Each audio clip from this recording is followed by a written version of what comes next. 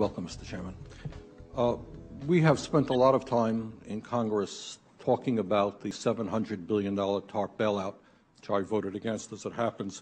Not a whole lot has been talked about with regard to the $2.2 trillion that the Fed has lent out.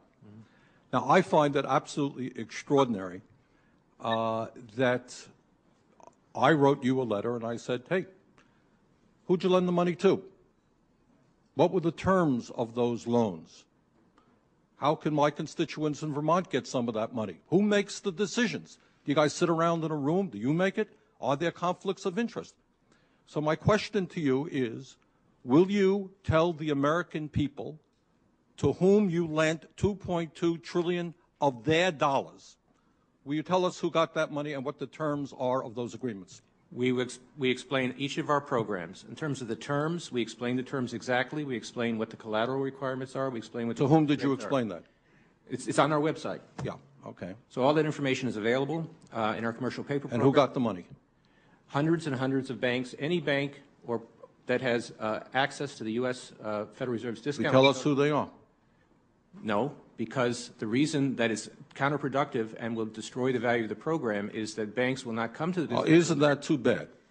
Sorry? In other words, isn't that too bad? They took the money, but they don't want to be public about the fact that they received it. We heard a whole lot about AIG. They're on the front pages. These are very now, I got banks and I have businesses in the state of Vermont who are in a lot of trouble. Not banks. Our banks, by the way, are doing pretty well.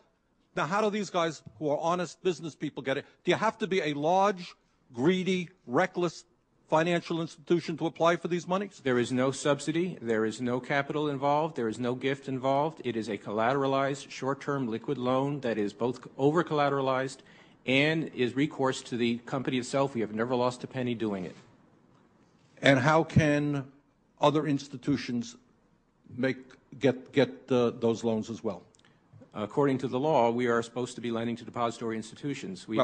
Let me just say this, Mr. Chairman. I have a hard time understanding how you have put $2.2 trillion at risk without making those names available, those institutions public.